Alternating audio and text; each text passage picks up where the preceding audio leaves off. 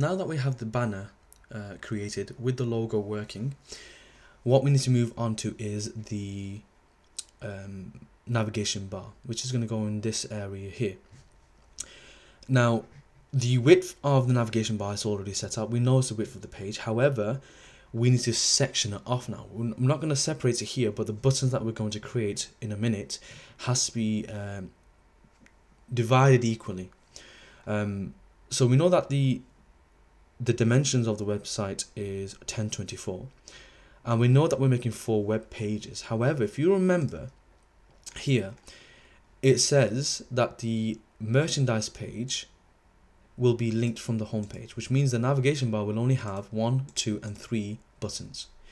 So what we need to do is we're going to basically create 3 buttons, and we're going to use something called Adobe Fireworks. Now, before we can do that, similar to Adobe Photoshop, we need to know the size of the canvas itself. So that is something we're going to have to do a bit of calculation on. So we're going to use this here, Fireworks document PNG, and it's asking us what pixels we want. So let's go back onto Dreamweaver. We know that the height is perfect. If we can keep to this inside this minimum height here, then the website height should remain the same as well, without it having affecting it and then be in a position where it's going to need the examiner to scroll. Remember, we want to avoid that. If you look here, you can see it starts around 225 and goes to 275. Yeah, that's 50, halfway there. That must be 275. That's basically 50 pixels. So I know that my height will be 50 pixels. The width is not 1024. It's 1024 divided by 3. Now, if you can't do the maths, remember you have the computer here. You're allowed to use whatever's in here. You just won't have any access to the internet. So go to accessories, get the calculator open, and just calculate it. So 1024 as best as you can, divided by 3. And in this situation, it's going to be 1041. Okay, so 1041 is perfect. I'm not going to put anything else in. I'm just going to keep it 1041 and cross this off. So sorry, not 1041, 341. Just want to double check that again.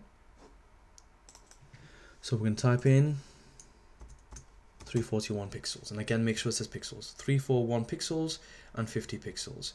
And we're going to have, I mean, the color, you could choose right now the background itself if you want to, and it's really up to you. So what I mean by that is I'm going to just leave that as it is for now. Go back over here.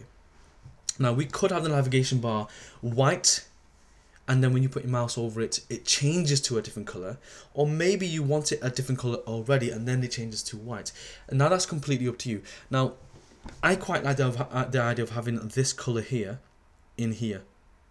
Now I still have my banner open from earlier on, and this color that I want to throw into the navigation bar is already selected here. So all I gotta do is basically click on here, and I get the code which is there copied over. So I'm just gonna select it, Control and C, press cancel here, put this back down, and then I'm going to go into Fireworks and go in here and just basically paste,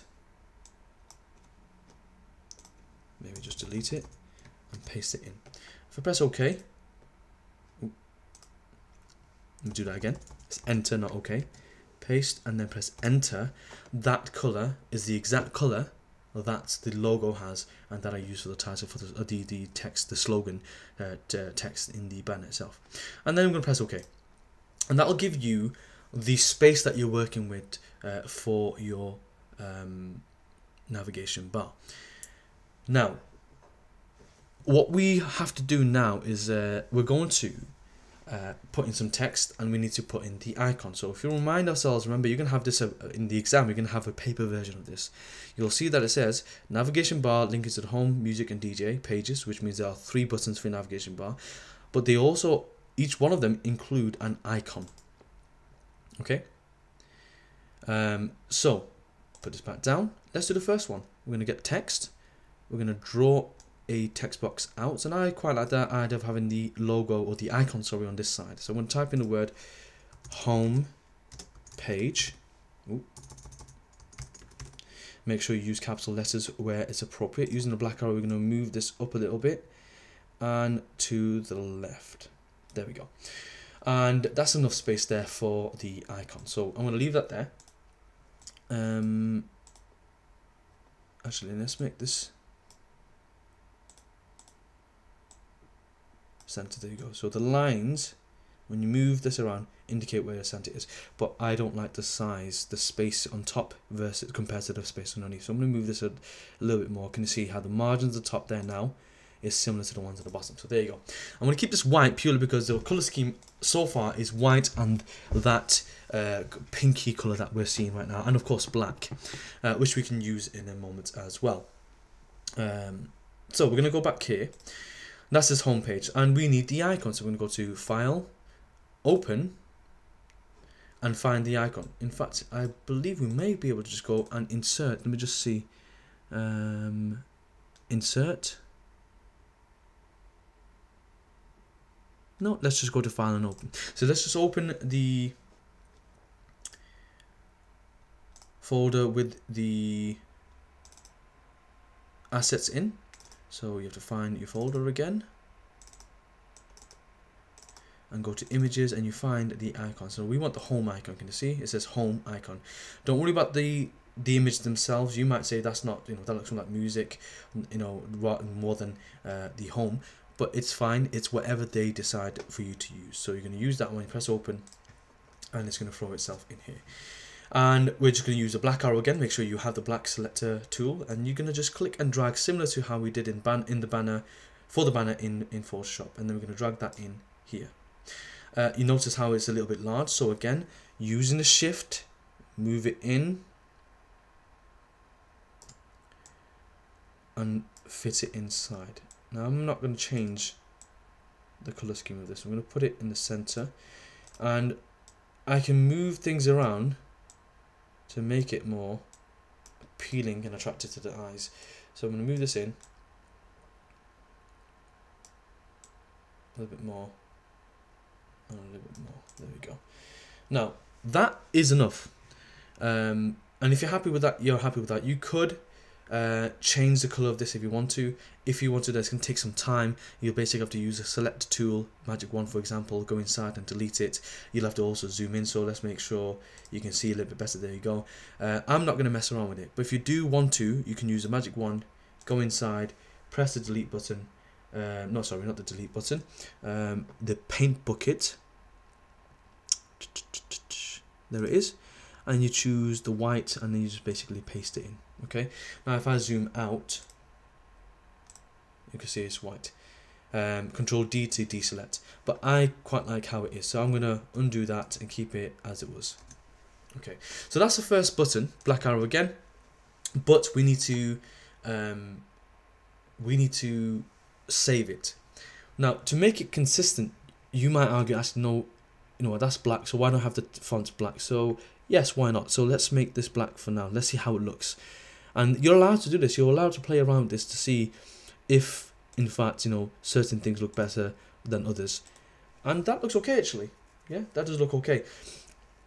However, you might decide, actually, no, I don't like the look of that, and I want the background white. And if you change your mind, you can go to where it says canvas here, make the canvas white, and then go back to the text and make that the same color as the background. Now, the easiest way to do that is I'm going to go back again. Undo. There we go. I'm going to change the font first by selecting that color because it drags it in. But now you can't see the font, but that's because the background itself hasn't even changed yet. So I might make the background that, and now that's the color scheme you have. So it's really up to you how you want to do it. Okay, so I'm going to undo that and keep it like this for now. So that's my button. I'm going to go to File, Save As. 1 second, just make sure. Yes, File, Save As, and it's a PNG already, and we're going to go into our folder, find your exam folder, go into your assets, and go into buttons, and this is called the home page. So home page and we're going to call it 1 because they're going to have 2 versions of it, so we have some kind of interactive, which will make sense in a second. Press save. Okay. Once that's done, it's a simple case of just going inside. We know that the second page, if you don't remember, is here, and that's music and then DJ. So we go back here and we just type in music. It doesn't really matter what order you do it in, music. But we know that the shape, this icon, needs to be changed. So we're going to go and go to File, Open, and this time we're going to find the music one, since we're doing the music button. So find the music, there it is, music icon, press OK, open, that comes up. Black arrow again, make sure that's selected, drag it into your, it says home page at the moment, but that's because we haven't saved it as yet, so we're going to drag this in here. And yes, I kept that there just because I want to use that as an outline for the size of this here. So you can see that this is 37 by 39. So I'm going to go here, 37 by 39.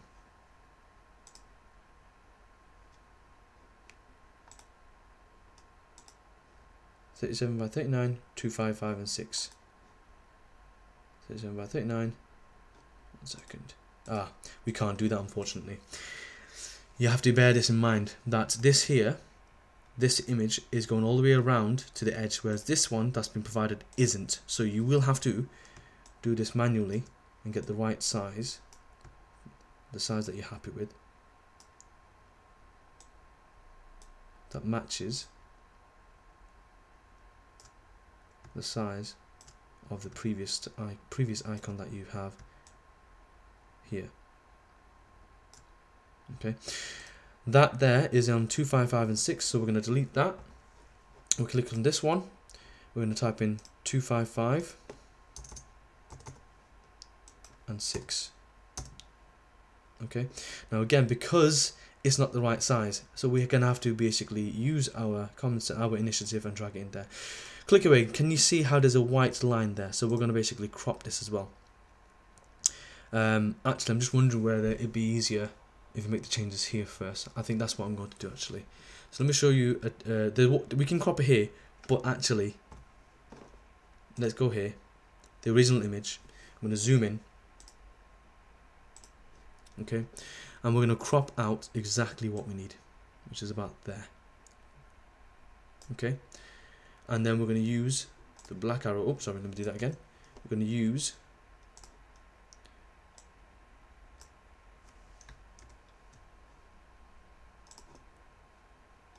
drag that over as close as you can, and then Control and X. No, sorry, Enter. So once you cropped, you press Enter, so it gets rid of all the space on the sides. Then use the black arrow. And because it's closer, there's nothing there that's going to be in the way. So you can throw this in here, throw that in there. And now if we put down 255 here, and 6, it'll put it bang in the middle. But again, this is too large now, so we do need to make this change. So since I can't remember what numbers they were there, what I'm going to do for now is going to go to File, Save As. It's imperative that you don't click Save because it's going to go over your home page button. We're going to click it as Save As, and then we're going to go and type in music page 1. Press Save, and since we have the original one here, so we're not there, cross that off, no to that, and we don't need that anymore, so cross that off, no to that. We're going to open the home page button, so go back, go to buttons, there it is, open. I'm going to click on that to get the position, sorry, the size, 37 and 39, so go back here, click on there, 37, 39, and hopefully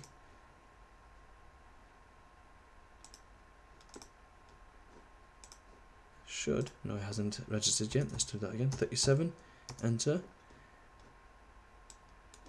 39, enter, there we go.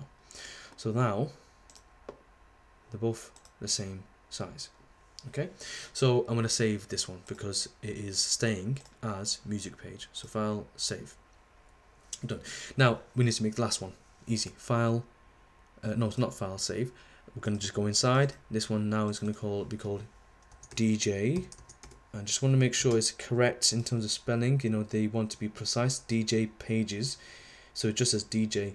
So we don't need DJs. So we just literally put the word DJ, no S. DJ, and we need the icon as well. So file, open, and find the DJ icon. There it is. And again, see how it's selected. So this one's okay. Black arrow, drag it in to the music one, because we're going to save as in a moment. Click on this one, get the size 3739. So click on this 37, enter.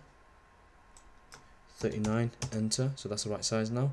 Now we want the position 2, 5, 5, and 6, so we can delete that. Click on this one, click on that 2, 5, 5, enter,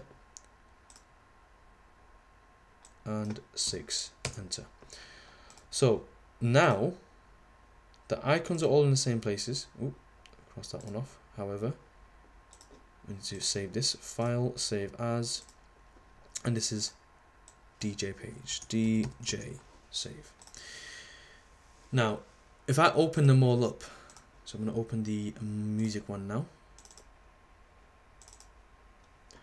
and just scroll through each tab, you'll see that the text all start in the same spot, and the icons are also all the same shape and location. So that's version 1s. Now version 1s are useful when when you go onto the website. That's what you actually see. Now for you to show the interactive side, which is going to be an image rollover, we need to have a different version for each button. Now the easiest way to do that is simply changing one item and make sure that you change the same item on all buttons. So I'm going to simply change the color of the font in this to the background, and click the background and change that to a white. Okay, and then go to file, save as, and just change this to a version 2. Okay, save, and then I'm going to go to the home page and do exactly the same thing. It doesn't really matter what order you're doing. Again, I'm going to do the font first, the text first, because I'm getting the color from the back. So I'm going to go to the black here, use the picker, click on that. It looks like it disappeared, but it hasn't. It's just blending into the background. Click the canvas, change that to a white. File, save as. Change that 1 to a 2, and then the last one. Music, click on the font, change the black, use the picker, change the back, go to the canvas, change that to a white. Nice and easy. Click away, file, save as, and change the 1 to a 2.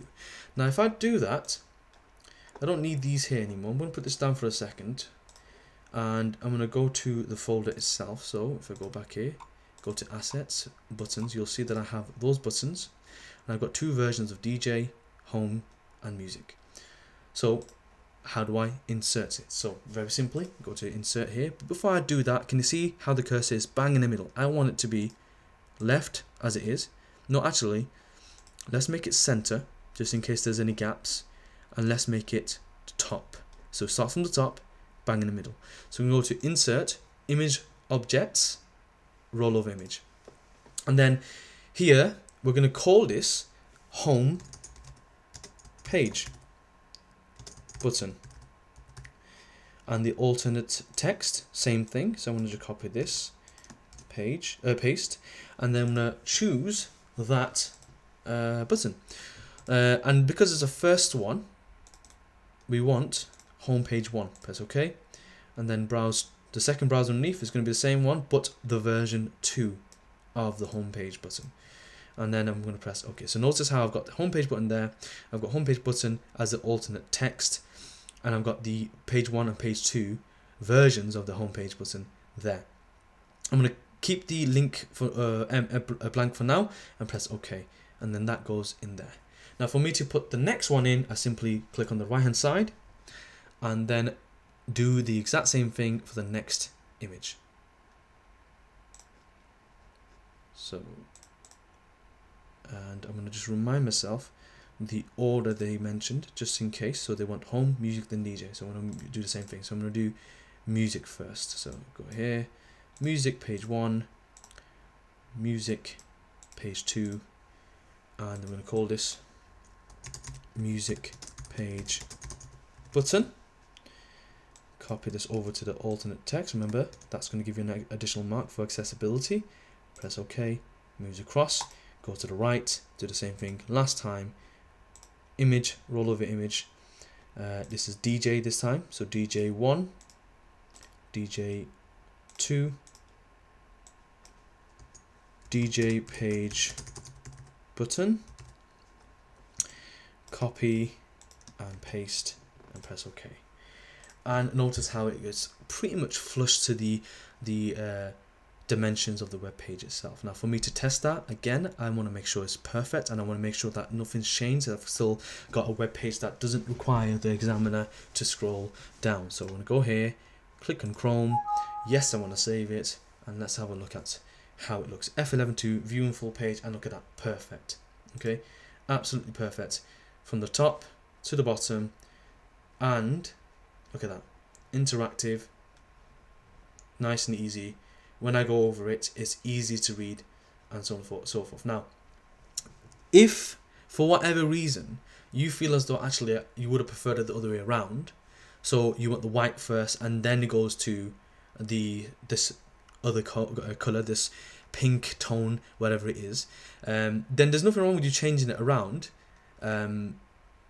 on the actual rollover itself. So if you do change your mind, just change it. Yeah, it's very simple. So if I go to F11, it's a simple case of going here, taking them out and changing the order itself. So if I do that right now, let's just say I want to delete this here and do that one again, and go to Insert, Image Objects, Rollover Image, do the exact same thing, but this time I'm going to put the DJ2 first and then the DJ1 after, and then type in those words. I'm going to leave them blank for now, just want to show you the difference. Ooh, I wanted to show you the difference. Let's try that again. Hopefully this time I press OK. DJ2 first and then DJ1. I'm just going to press OK for now just to show you. And then F11 after I'm going on Chrome. Press save. F11. And you can see that's how it looks like with the darker color first, and then it goes dark afterwards. Okay, so it really depends which way around you want to do it. Now, looking at this, I'm thinking actually that's a little bit harder to read, so I might lose marks for accessibility if I have a slightly darker tone with a dark color font. So the contrast needs to be a little bit easier on the eyes.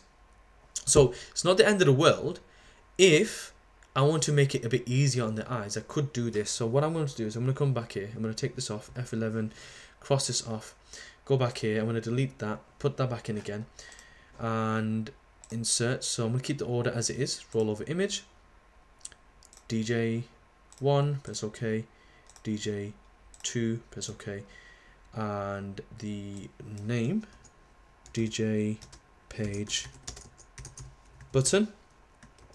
I'm going to copy that over into here, press OK, nice, simple. I'm going to press save, so file and save. And because I've still got it open here, the beauty is that if I open up version 2s, the version 1s, because I'm not happy with the version 1s, a little bit hard to read, don't think just because you've made the buttons already that you can't change it. You might lose a bit of time in the exam itself. But if you're not happy with it and you feel that you could change it and you should change it, then change it. So what I'm going to do is I'm going to go to File and open all my version 1s. So this one, give it a second, open the other one as well. File, open version 1 for homepage, yep. And then file, open version 1 for music page. And I'm just simply going to do this. I'm going to basically click on the font of the text and just make this white. That's easy to read. Yeah, same thing here. Make the font white, and the last one here. And once that's done, and I save it, so let me save all these. Save. Yep, next one, file, save, and the next one, file, save.